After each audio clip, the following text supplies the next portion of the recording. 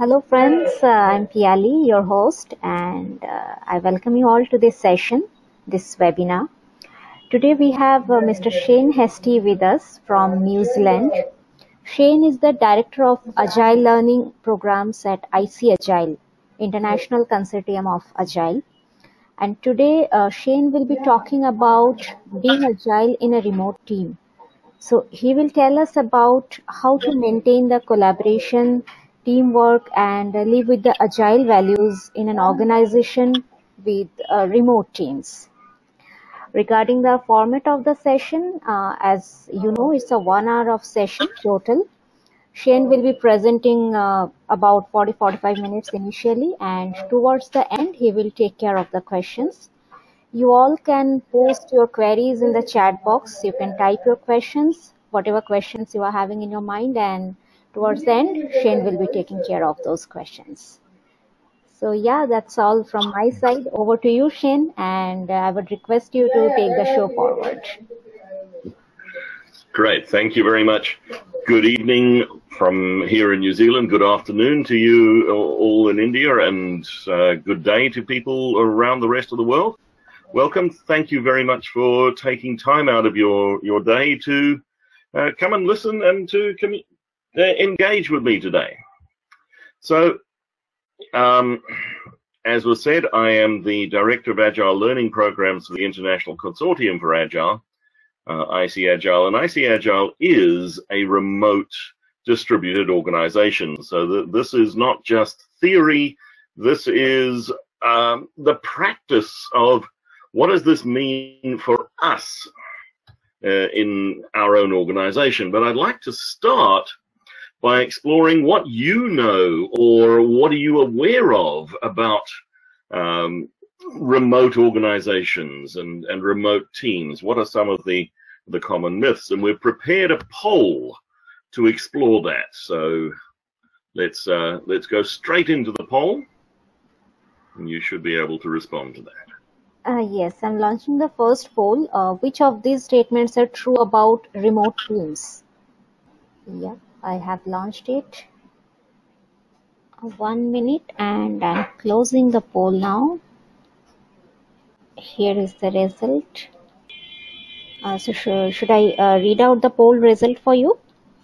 If you would be so kind. Sure. So we have a 49% vote for option A. Remote teams are less productive than co-located team. 29% for option E. Remote teams are unable to become high performing. 41% we have remote teams are overwhelmed with email, and 12% is there remote teams can't work in an agile way, and 7% are saying remote teams can't be innovative. Okay, so a lot of people feel that remote teams can be innovative and that remote teams can work in an agile way. Well, that's good because that's my premise. So let's see what the second poll is, which is about the myths and facts of remote workers. Yeah, so I'm just launching the second poll. Yes, here is the poll result. So we have the highest number for option E. 64% have voted for remote team members are lonely. Wow. Next, we have 48% for option B. Remote team members are less committed. 36% are saying remote team members don't care about each other. Then we have 16, both the options, 16%. Remote team members spend all day in their time watching Netflix, and remote team members spend all the day in their pajamas. Oh, if only that was true. Yeah. So we'll explore some of these ideas as we continue and look at what are some of the realities. Now, I'm going to say that my premise is that none of those things are actually true. Remote teams can be effective. Remote teams can have great social environments. Remote teams do and can care deeply about each other, but it doesn't just happen. We have to put effort into it. So let's talk about what some of the things are that lead up to this. And we're looking at this in terms of Agile as a way of working. So what you see in front of you is the manifesto for Agile software development. And I want to pull out and highlight some of the values of the manifesto that explicitly seem to mitigate against working effectively in remote teams. We want individuals and interactions over processes and tools. We want close customer collaboration. Surely we need to be in person to have that. The 17 people who wrote the manifesto, they were in person when they did it. If we look deeper at the principles behind the Agile Manifesto, business people and developers must work together daily throughout the project. Well, is that possible with remote teams? The most efficient and effective method of conveying information within and within a development team is face-to-face conversation. So these are all things that have given rise to the perception that remote teams can't be agile, that remote teams have all sorts of challenges, and there are examples where remote teams do. And just to fill things out, I'm showing the rest of the Agile Manifesto as well. And strangely enough, none of the other principles explicitly seem to say that we have to be together to do this stuff. And the key is never taking one of the practices, one of the Agile frameworks that was designed for face-to-face collaborative teams and adopting it and just saying, right, now we'll use this in a remote team fashion. We have to adapt the process to the needs of the people. So if people aren't physically in the same place, what do we do to get the same type of presence that is needed for that deep collaboration? An example in my own experience was a team within a large organization that was split between Brisbane and Bangalore, and they were a cross-functional agile collaborative team, and different skill sets were in different parts of the world. But it wasn't, both of the locations were cross-functional. There were product owners in both spaces, there were developers, there were testers, there were engineers, there were architects spread between the two locations. It wasn't as if that they were outsourcing one of the silos of skills to one location or another. This was a cross-functional collaborative team who were working together. Now, time zones mitigated against them to a certain extent. So the team looked at ways we can find more overlap. Some days they would start early or end late. Some team members shifted their time a little bit. They invested in technology, and in fairly expensive technology for the time. This is 5-6 years ago. But they had a high bandwidth communication link between the two offices. They had a big screen television and a high resolution camera in each office, and they positioned them such that the cameras looked out over the space where the other part of the team was working. So you could sit in an office in Bangalore, glance up and see the camera, see the screen that would show what your colleague in Brisbane were they at their desk. You couldn't see their screens, you couldn't see what they were doing, but you had that sense of presence. They used tools, a chat tool that enabled them to ping each other frequently. But they had a protocol as a team. What they would do, if they had a question, if they needed to talk to each other about something, they wouldn't send an email.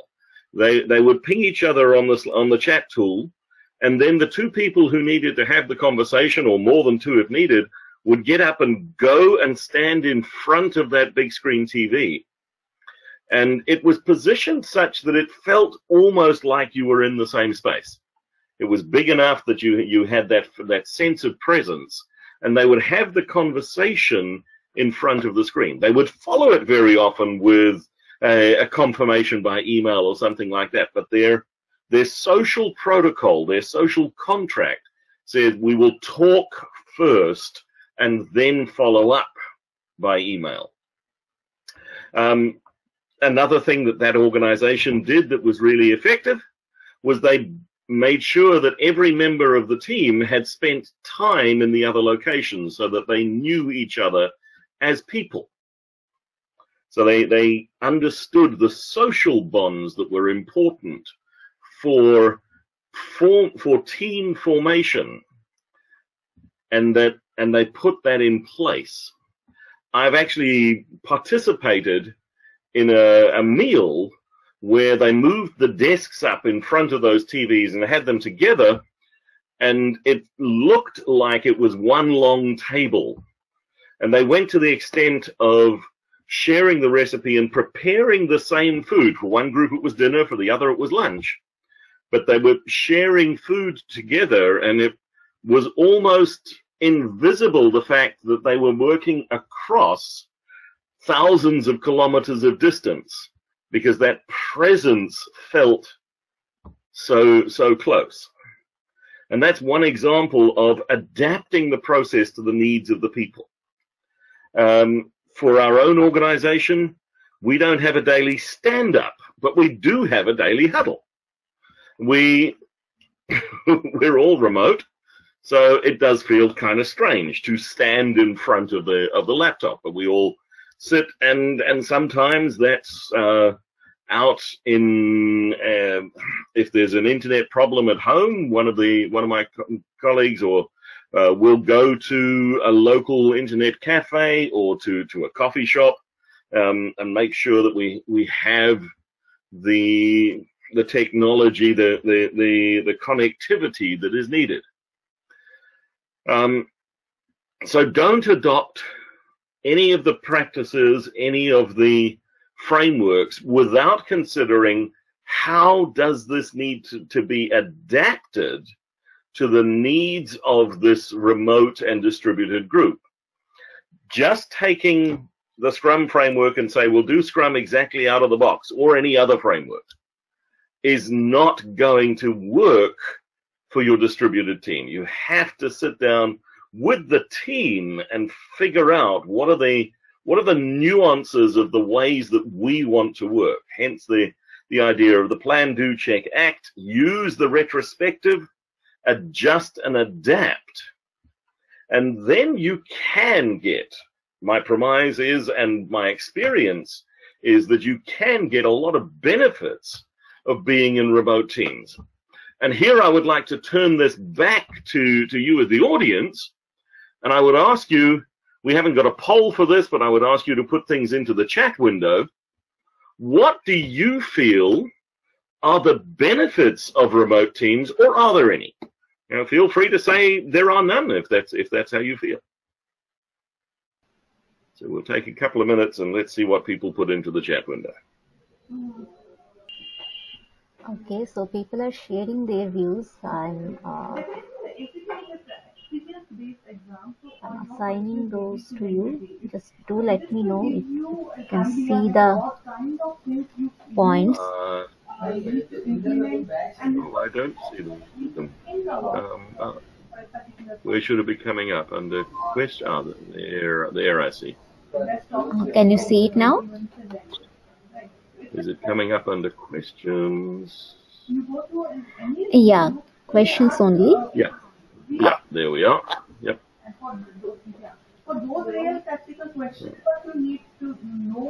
So, sharing of best practices, diversity,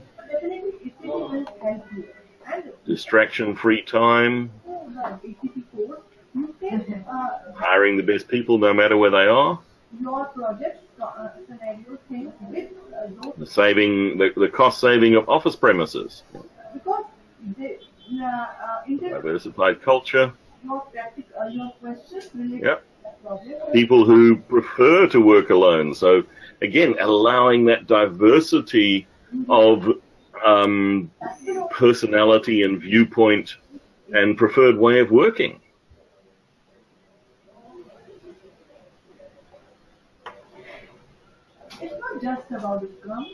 Eagerness to cross-question as they don't get a chance to have great bonding, so that perhaps if I'm reading that correctly, it's the fact that our time is valuable with each other, getting to know people from different parts of the world. Yeah, so these are the points we had from different people. Mm-hmm. Tell you what, we'll stop at that point. Feel free to carry on putting ideas in, folks. But here are some that I have experienced and that we see. Get the right people, irrespective of their location. It frees us up. I'm going down to a town at the bottom of New Zealand in a few weeks for a conference at a place called Dunedin. And Dunedin is one of the most isolated cities, but a beautiful environment. And there are thousands of people who work from Dunedin for organizations all around the world. And they choose to live in this, at the bottom of the South Island of New Zealand, very, very isolated space. People are more engaged. There's actually studies that show people who have more freedom are more engaged. And in the remote workplace, there is almost by definition more freedom. And that does and has been shown to bring higher productivity. And when your organization is working in a global way, the ability to have people in different time zones or people that can cover different time zones. So in my own case, I live in New Zealand, but I tend to be a bit of a night owl. So I'll do things in my evenings, which means it's easy for me to contact colleagues in Europe and in places like India, because towards their morning, afternoon, I'm still awake and up and about. But early in the morning in New Zealand, I'm not particularly that great. So I've got the flexibility to work in my own time and the flexibility around the demands of family and life. Over the last year, my wife has been quite ill, and I've been able to literally be here almost all the time to look after her. I can take time out to take her to doctor's appointments and so forth, and there's no impact. And I've got that true flexibility. And now I mentioned the adapting to your own productivity profile, but also being conscious of your colleagues' needs. So we have in ICAgile a number of collaborative sessions that we schedule each week, and we move those around so that not one person is ever feeling all of the time zone pain. We're sharing that very consciously and deliberately. The quiet time for deep thinking and being able to get into that flow state. And yeah, the no commute is a wonderful thing. The commute to my office, which you see behind me, is 12 steps. It is outside of my house, though. We actually have a small sleep out that has been turned into an office, and that's quite an important move. I go out of the front door and I come into the office. So the mental shift for me is quite important. But the other thing about it is I can work from wherever I want to and need to. So I have grandchildren who live in Australia. And if my wife and I decide we want to go and spend a week or so with them, we can up sticks, we can move and stay there with them for a week. But I can carry on working and have no impact on my colleagues and have very little impact on the flow of work. So the reality is that there's a lot of benefits, and these are individual, organization, and they have been backed up by quite a lot of good research that shows these stats. And this quote from Brian DeHaaf: simply put, remote work is the opportunity to do your best work from anywhere. Great achievements are measured by outcomes, not places. But there's a caveat here. This means at a leadership level, at a management level, people need to accept that we're measuring the outcome of work, not the activities of work. And this is perhaps where my story of how we work at ICAgile. So let's start with who is ICAgile. We're the International Consortium for Agile. We are a global certification and accreditation body. The organization is the full-time team is quite small, and we are completely distributed around the core team. Well, we'll see in a few minutes. I've got a map. But we're completely distributed, and then we work with organizations all around the world. People like ICAgile, they teach classes which are accredited by the International Consortium for Agile, and their students get certified. What is really, really important to help keep alignment with people is a clear, compelling vision. So within a remote organization, it's really important that everyone understands why they're doing what they do. So for us, we have this mission statement to advance the state of agile learning globally. That is why ICAgile exists. The things that we do support this, but fundamentally, this is why we exist as an organization: to improve, to raise the quality bar, and to ensure that people who are learning about Agile are learning good stuff. And every one of us on the team knows what this mission is, and we align with it. We care about it. We've had lengthy conversations about what does this mean. You know, one aspect is certification, but certification is the happy side effect. Our goal is the learning outcome. Our goal is not to get more certifications. Our goal is to get more educated people who really understand what it means to be agile. Oops. I just thought I'd put that up there because this is the way the world map was supposed to have been. I live in New Zealand, so we're actually at the top of the world, not the bottom of the world.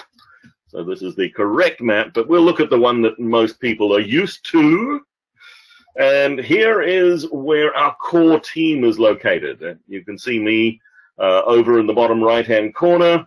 We have a cluster of people in North America and one chap in Central America. So that's the core team. When we start to extend that into our the extended team, people who work closely with us in things like accreditations and helping support our partners, it gets a little bit wider. We have colleagues. I have a colleague in Australia as well, so he's the closest to me in time zone. Then when we add our ICAgile member organizations, suddenly we're talking to a much, much bigger picture.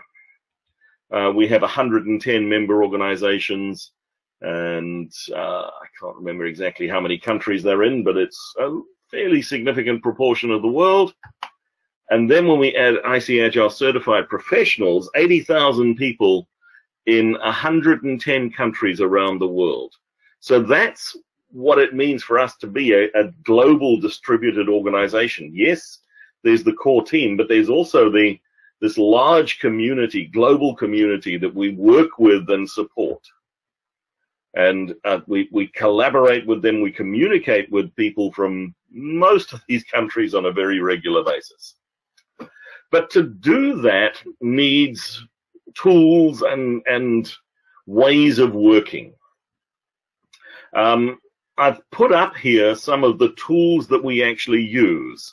Not because this is an advertisement for a tool supplier, but just these are ones that we have found work well. And the key to is that you need tools that give these capabilities. One of the capabilities is a good video conferencing capability. You need to be able to see your colleagues. It's not good enough to just have an audio link.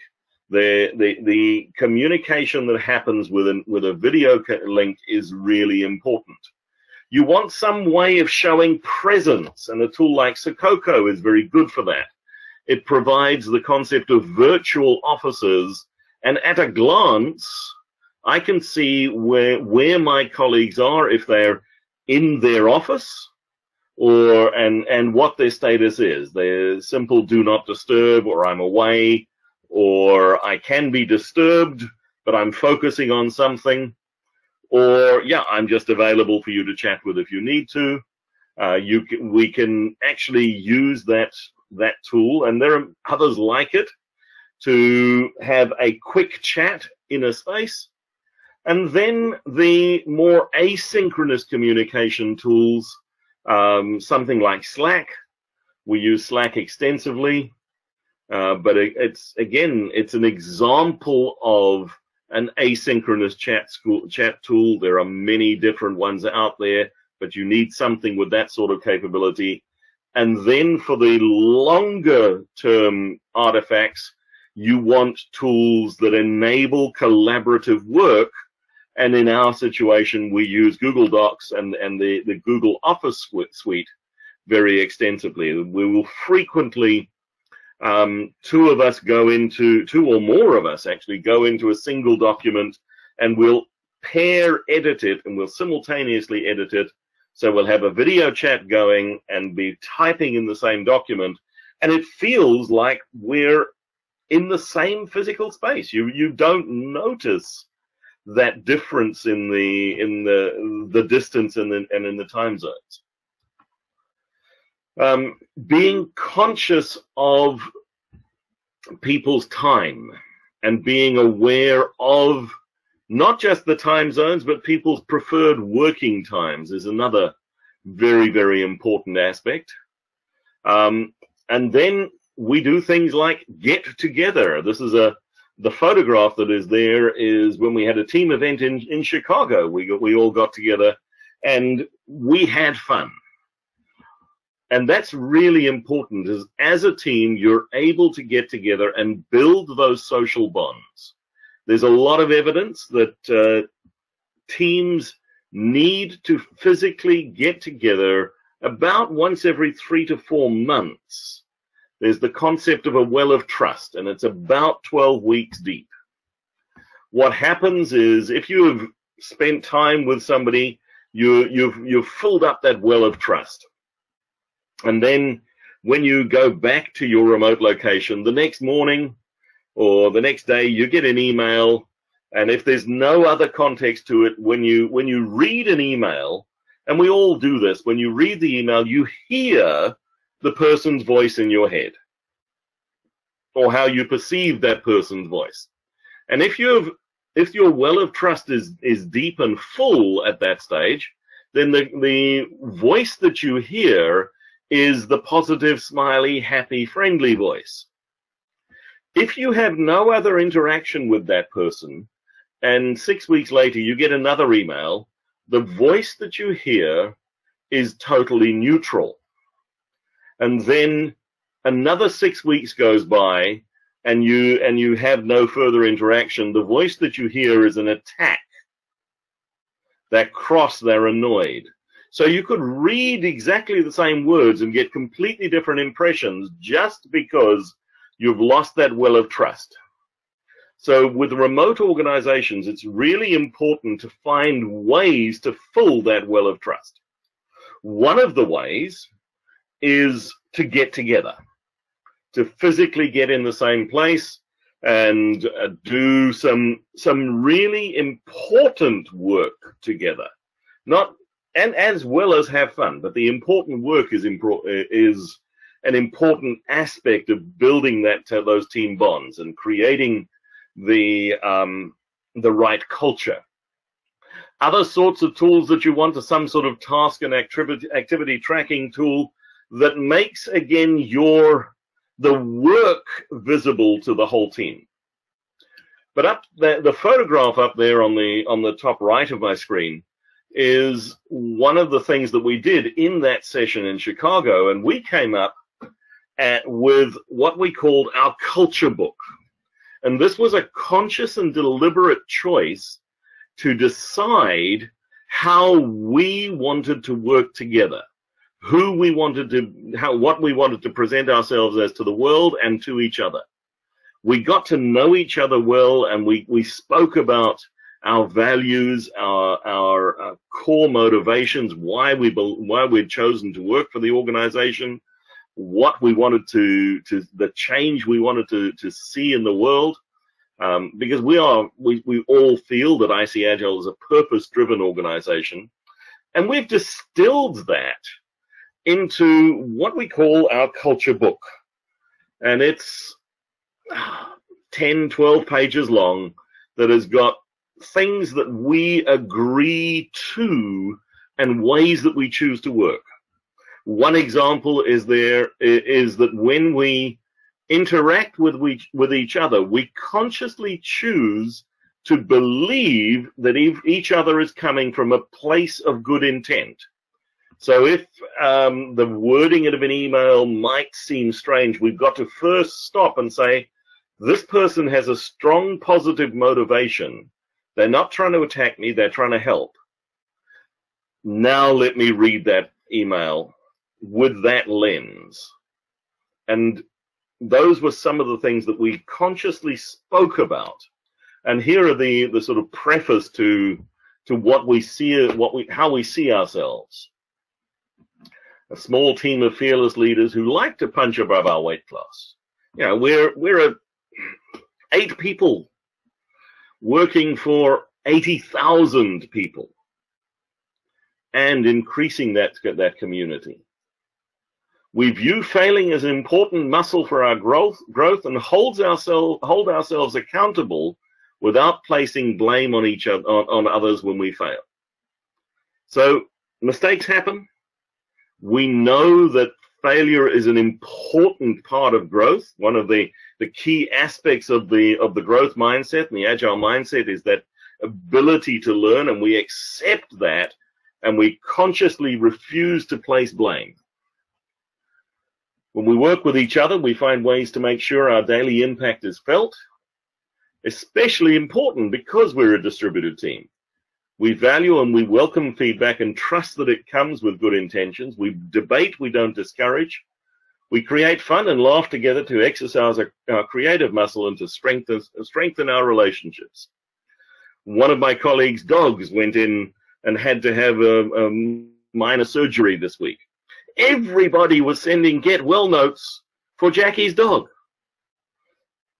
The other two of my colleagues who have dogs as well, and their dogs sent Jackie's dog a get well note. And it's this consciously taking the time to care about each other. Now, we know in co-located teams that happens naturally. In distributed teams, it's harder, so you've got to actually consciously put effort into it. And that's one of the key things about creating an effective distributed team, is you have to be prepared to put that little bit of extra effort in. You can't be sloppy and lazy about it. You've actually got to stop and think, okay, how can I know that Jackie is a little bit worried about her dog. How can I make her day a bit better? What is the small thing I can do that will improve things for her? In terms of our community, we listen, we learn, and we look to advance the state of Agile learning globally. We deliver value service, not valet service. We're too small to have a custom-tailored option for every one of our member organizations or for every one of our certificate holders. There's just not enough bandwidth, so we consciously look at what's the best value service we can provide. And how do we celebrate? Our bar is high, we reward the extraordinary, and we also celebrate the failures. And we consciously do this, and we schedule time to one, have team retrospectives on a regular basis, but also to just have fun together. At least once a month, sometimes twice a month, we have a session that we call a team coffee break. And in the coffee break, we pick a theme, and each person gets to pick a theme, and we talk about, we'll go and get a cup of coffee or a cup of tea or beverage of choice, and sit in front of the screens, and we switch on the video conferencing, and we all share our anecdotes and our stories. Sometimes it's what was your most interesting holiday, and it goes into these lovely rambling conversations where we do build up that well of trust, consciously putting time aside to create that safe space. And the key to it is this concept of safety. This work comes from Google's Project Aristotle, and they found that the single most important factor for great teamwork was not physical location, was not skills, but it was to do with the psychological safety in that team. The feeling that the people who are part of my team, irrespective of distance and location, the feeling that these people care about me and have got my back. They will support me, they will help me, they will encourage me. That was the single most important factor for teamwork, and the Google have published all of this research and made it freely available through their Rework with Google community groups. So that's the ICAgile story, but now let's turn this concrete. What are some concrete things that we can do to actually create that environment that will enable high-performing Agile teams, even in remote environments? So the first and foremost advice for leaders is start with trust. Work from the premise that the people want to do a good job, that remote teams spend their time in their pajamas and watching Netflix. No, it doesn't happen that way. And believe that your people want to do a great job. Put in place metrics that matter. It's not how many hours did you work. It's not how many keystrokes did you type. It's what is the outcome and how have those outcomes supported the organization's goals. Put in place the technology, the tools, buy the licenses, make sure that everyone has the right bandwidth. For instance, high bandwidth matters today. Decent laptops, decent equipment. Make sure that everyone has a video camera. And consciously design into the flow of work the social bonding. Allow that time. So our concept of the team coffee break that we do at least once a month, very often twice a month, but also almost every day we're having some simple conversation that if you were in the same office would be happening at the water cooler anyway, or in the kitchen. And do lots of experiments. Make that learning muscle work hard. Try new things. If it doesn't work, fine, try something else. If it does work, what can we do to leverage that? So allow the creativity of the people on your teams to come into actually making their environment better for them to work. So that was advice for leaders. Advice for teams: hold each other to account. Make sure your bar is high, but do this without blame and without attack, but in a supportive way. But hold each other to account and hold yourself to account. Accept that different is not wrong. It's just different. And that's often one of the hardest things. And when we work cross-culturally, take the time to understand each other's culture. Build in those water cooler moments, the coffee breaks, the chats. Get to know each other. There's an idea, and there's an InfoQ podcast that I did with Andrea Golay and Scott, and I cannot remember his last name, but they spoke about how in order to clearly indicate what level of intensity somebody is concentrating at, they borrowed from the movie Inception. How many layers deep are you?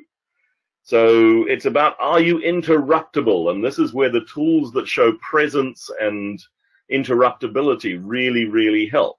Respect people's time, but also respect your colleagues' need to communicate with you. Establish these team norms. Spend the time talking about, what is our normal time for the daily stand-up, or the daily huddle, as we call it in our case. What are people's preferred working styles? What are their preferred communication styles?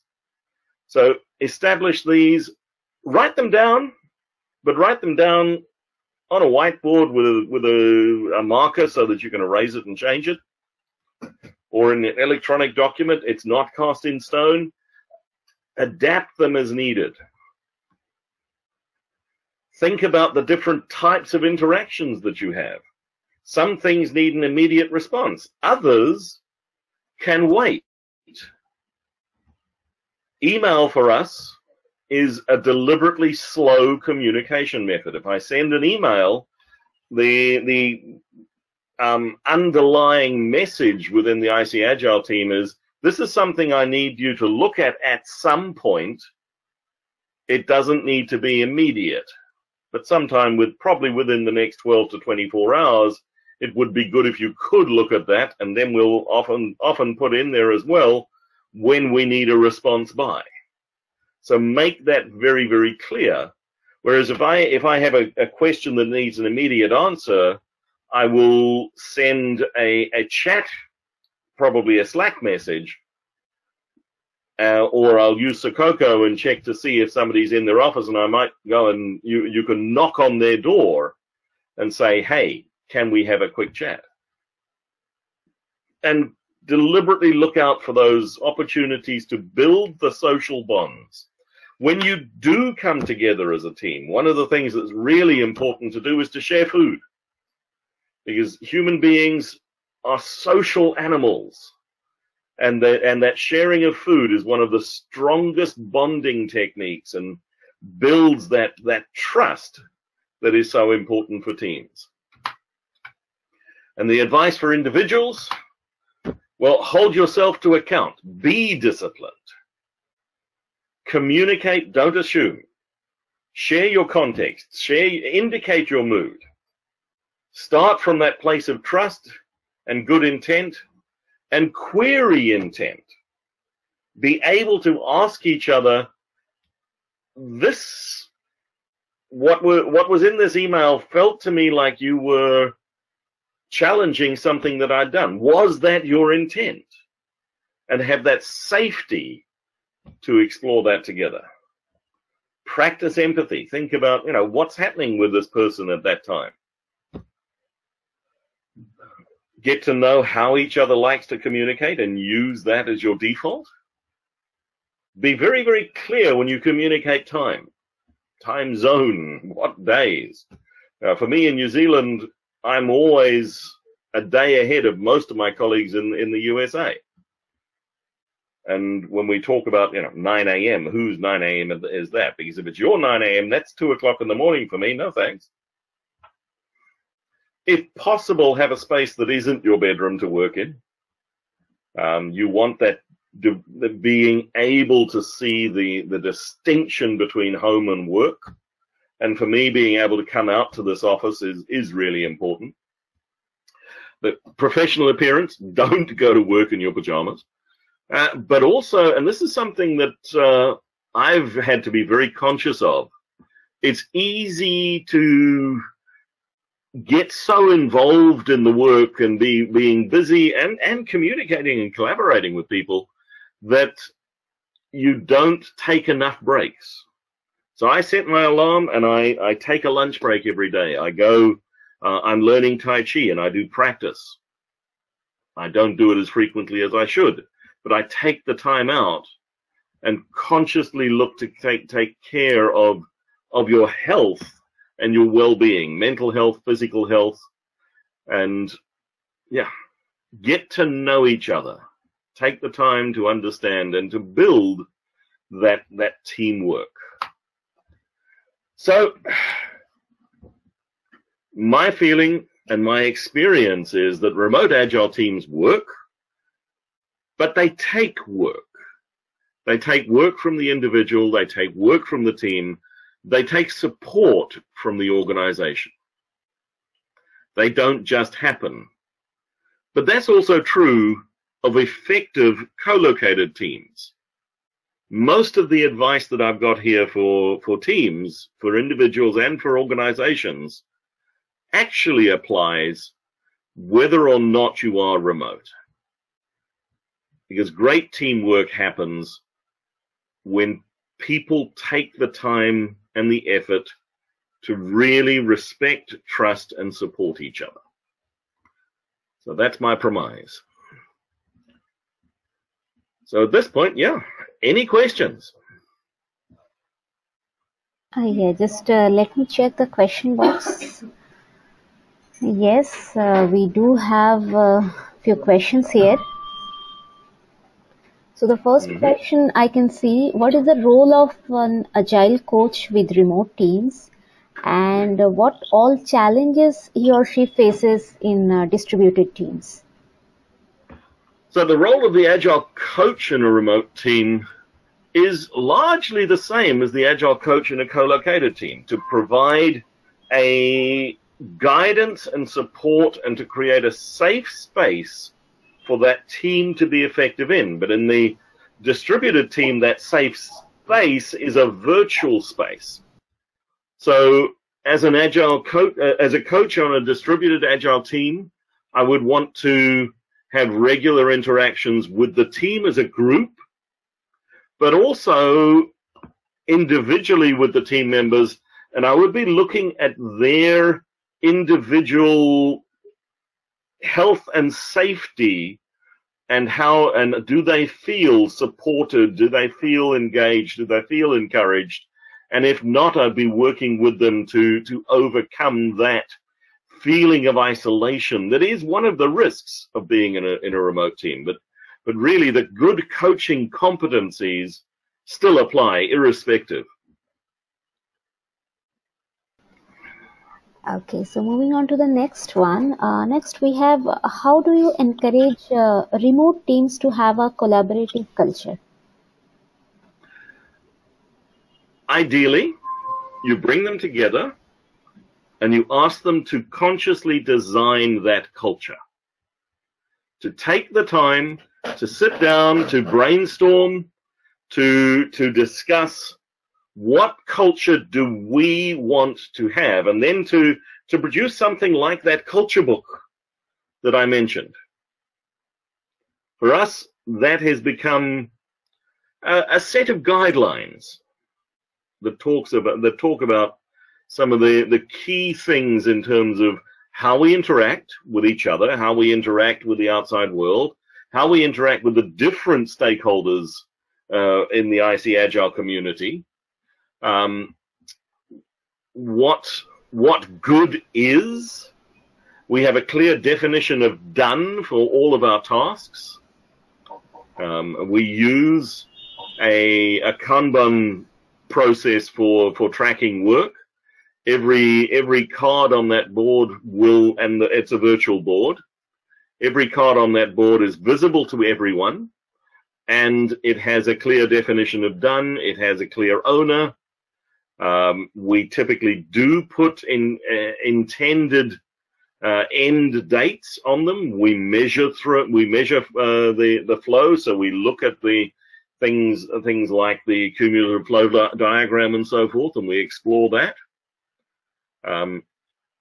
But really, to build a collaborative culture requires people to take the time to choose to be collaborative. If you can do this face-to-face, it will be easier. Not crucial, but definitely easier. Okay. So, yeah, next we have, what about when the time zone offset is 12 hours or more? Then you have to take turns sharing the time zone pain. So don't make it all one member of the team's pain. So I live in New Zealand. I'm the most remote from the rest of the team. I don't always do the 7 o'clock in the morning, or sometimes we have had meetings that have been at 6 o'clock in the morning. But very often, Jackie, who's on the east coast of the USA, she will stay late so that I don't have to be there very early in the morning. So we choose to trade off the time zone pain and take turns, share the pain. Don't make it one person's. Don't make one person the victim of time. Yeah. And also find ways to adapt. How much time do you need the overlap to be? Yes, definitely. Okay, I'm moving to the next question, Shane. Next we have, what if you can't get people together? How do you build a social bond that is needed to become a performing team? It's harder. But then what you've got to do is have a good video conferencing capability, have a tool perhaps like the Contenio shared whiteboard type environment, Luke Holman's collaborative games tools. There are a number of them out there where you can do a remote-based brainstorming session, putting ideas up, sharing them, even to the point of virtual sticky notes, post-it notes. You need something like that. You need to set aside a block of time and to have somebody facilitate the conversations and let the team still have those collaborative conversations. It's harder if you're not together. It's not impossible by any means.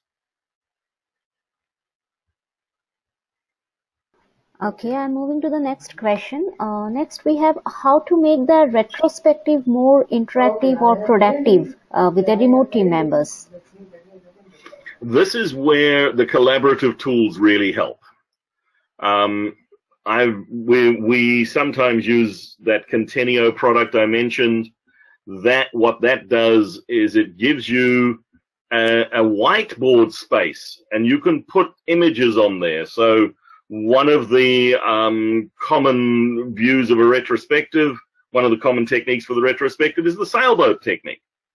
Well, in that Contenio tool, they have a sailboat image, and you allow the team to put their virtual post-it notes. So what's holding us back? These are the anchors. What's pushing us forward? This is the wind in your sails. What are the reefs that we want to avoid? The risks, and what does the tropical island look like? This is the palm trees and so forth, and you put your virtual post-it notes and you run your retrospective using these virtual tools, and then you allow people to have the collaborative conversation as well. So the tools do help. They are a lot better today than they were even 5 years ago. Okay, so can Scrum Master work remotely? We have the next question. The role of the Scrum Master is to support the team. So because we use Kanban, we don't have a Scrum Master role on our team. The Scrum Master responsibilities are spread across the whole team. And if we think about the work of the Scrum Master, about 12% of their time is facilitating the Scrum ceremonies. That can be spread across anybody in the team. Then the other aspects of the Scrum Master are removing obstacles and providing that process guidance for the team. Well, there is no reason why that can't be done with a remote team. If most of the team is co-located and the Scrum Master is remote, that's going to be harder. If all of the team members are remote, then we're all at an even keel. But if you have the Scrum Master out in one place and then the rest of the team co-located, that Scrum Master will have to be virtually present with that team almost all the time that the team is busy. So they will have to, if they're in a different time zone, they're going to have to shift their time to match up with that team. The role of the Scrum Master is to remove obstacles, provide guidance, and support the team. So they must be responsive to the team very, very quickly. They can't be unavailable to the team, or shouldn't be unavailable to the team. The fully remote team, yes, any member of the team can be the Scrum Master. Okay, so last question, and then we'll wrap up the session. So here we have how to manage conflicts in remote agile team. Cool. How do you manage conflicts in any team? You use your conflict management skills, but you start with that culture of trust and safety. So start from the point of view that every behavior is a good intent. The people who are involved in the conflict aren't trying to be difficult, but there is something going on that is causing them stress. And this is where, as a team, now we want to explore how can we make things better? How can we remove the obstacle that is causing the stress? Is it something to do with the system we are working within? Is it the nature of our tools? Is it the work that we are doing? What is causing the stress? What's causing the conflict? And then we work to address the conflict. But again, we come back to that culture of start with good intent and practice empathy. Believe that everybody has the intent to do a really good job and they want to be engaged, and that we care about each other. Then we can have the conversation. We can explore the conversation, and tools like clean language and the core protocols, maybe techniques that we can bring into the team, learn how to use these tools. And this is a coaching responsibility to help bring these tools and these techniques into the team. And then we can use that to explore the source of the conflict. And in many ways, it's the same as dealing with conflict in a co-located team. But start from good intent, practice empathy, and believe that the people who are in conflict are not doing it out of any malice, but they want to do a good job and have a good outcome. Okay, yeah, that's a great way to handle the things, Shane. Nicely said. So we have come to the end of our session. Thank you all for joining. Attending this session will earn you one PDU and one SEU. SEU under category A and PDU under leadership category. Claiming those SEUs and PDUs, all the details you will get in next 1 hour of time. You will receive an email from our side and you will have all the details. And if you have any follow-up query, we know like there were few questions we were not able to take care due to the time boxing thing. There will be one thread of the discussion forum. You can post your queries there, any question, any follow-up doubts you have, and Shane can take care of those questions. Yeah, and next webinar is on 16th of May. Peter Stevens would be the speaker, and the topic would be personal agility. So yeah, that's all from today's session. Thank you, Shane, for this wonderful session. Thanks for your time. Thank you all very much. Yeah, and thank you all once again for joining us today. Thank you.